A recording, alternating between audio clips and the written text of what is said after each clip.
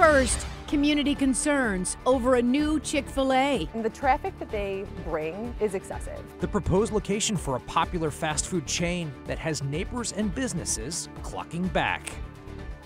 And we begin tonight with that backlash for a proposed Chick-fil-A location in Detroit near the Grosse Pointe border. Thank you so much for joining us for 7 Action News at 6. I'm Carolyn Clifford. And I'm Mike Duffy. Now, neighbors and businesses are concerned about the likely traffic congestion that the restaurant would bring. The new location would be on the east side at the intersection of Mack and Marseille.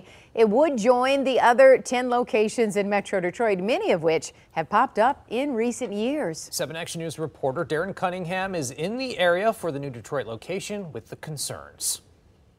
Residents near this stretch of Mack say they're all for development and new business, but not if it becomes a nuisance. I've seen Chick-fil-A's on Hall Road. I just went by one on Telegraph, and the traffic that they bring is excessive. Katie Brosnan, a Grosse Pointe resident, says she's concerned about this old dealership on the corner of Mack and Marseille in Detroit potentially turning into a Chick-fil-A in this residential community. That's if the developer, Veris Development Group, has its way. We do not think that the traffic study commissioned by Chick-fil-A was adequate to provide the safety that's needed in this area. A daycare is located next door to the proposed development. Renee Chown and her husband are the owners of the Giving Tree Montessori Learning Center. She talked to us while surrounded by parents and staff. My take is that this is the worst place for a Chick-fil-A because of the fact that it is not safe. Safety is the main concern of my child care license. Other Chick-fil-A locations, like the one at Telegraph and 12 Mile in Southfield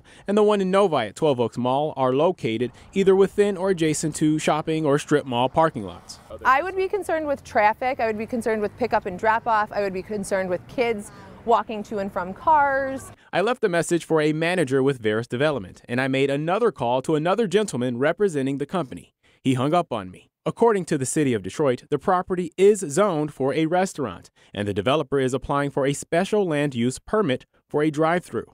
In a statement to 7 Action News, the city said, quote, "We welcome any code-compliant business to the city of Detroit, and we also respect the neighbors and business owners' right to voice their position on any business that requires a conditional land use hearing. This ordinance does not apply to daycare centers, and anyone within 300 feet of a proposed establishment can appeal to the Board of Zoning and Appeals," end quote. A hearing with the developer is scheduled to take place October 18th at 9:30 a.m.